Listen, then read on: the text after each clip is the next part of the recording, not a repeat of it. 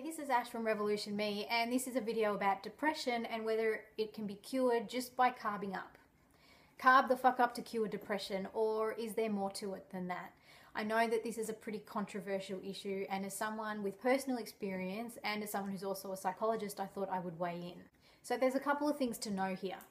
First, depression is a neurochemical imbalance. So when the chemicals in our brain, our neurotransmitters, are out of balance, it makes it harder for us to regulate our emotions and regulate our mood. And one of the side effects of that is depression.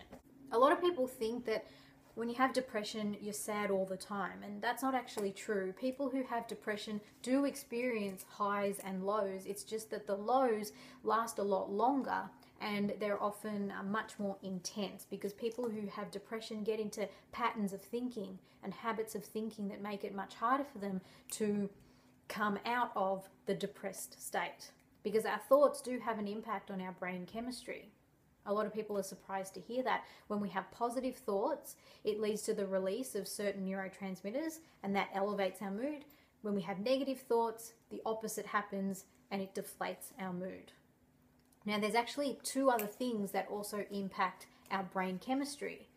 Those things are medication, psychoactive medication like Prozac, and the food that we eat. One of the things to know about people who have depression, sometimes they say medication cured my depression. And my personal opinion is that that's partly true. Sometimes what medication does, it alters our brain chemistry to the point where it starts to get back into balance a little bit, just enough for our own innate coping mechanisms to then kick in to be able to regulate our emotions the way that we normally would. And I think it's the same with the food that we eat. When we eat foods to which we're biologically designed, meaning high carbohydrate plant foods, then it starts to bring our neurotransmitters back into the right kind of balance. Because we have to remember that our brain is a system that's operating within an environment. Just like our body will function differently in clean, fresh air than in smoky, smoggy air, then our brain is going to function differently when it's in the optimum environment versus when it's in a chemical shitstorm. So if we're eating the foods that we're biologically designed for, which are whole plant foods, then our brain has a much better chance of functioning at that optimum level. And for a lot of people, when they start to eat whole plant foods, that's all it takes for their brain chemistry to start to return to normal, just enough for their natural coping mechanisms to kick in, just like I was describing with medication.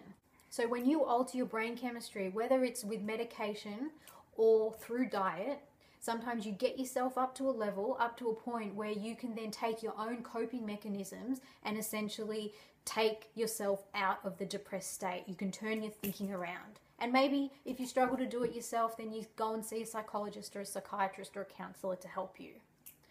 The difference between changing your diet and taking a pill is that taking a pill has got side effects. With diet, when you're eating a whole plant-based diet, which is the food that we're biologically designed for, you're not really going to get any negative side effects. So, do we just need to carb up to cure depression?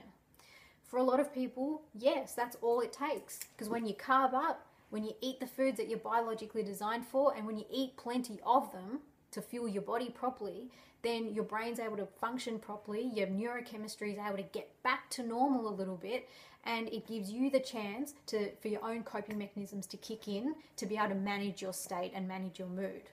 For some other people, carbing up is just the first step, and then they might need a little bit of help from a psychologist or a psychiatrist. But either way, we got to eat the foods that we're biologically designed for. We got to eat the foods that are going to give us that right brain chemistry so that we can function as optimally as possible, because ultimately your brain can only work as well as the environment you give it. So you might as well give it the best environment, and one of the easiest things to do is to improve the way that you eat. So I'd love to hear what your thoughts are about this very controversial issue. Feel free to leave me a comment, and I'll catch you next time. Thanks for watching.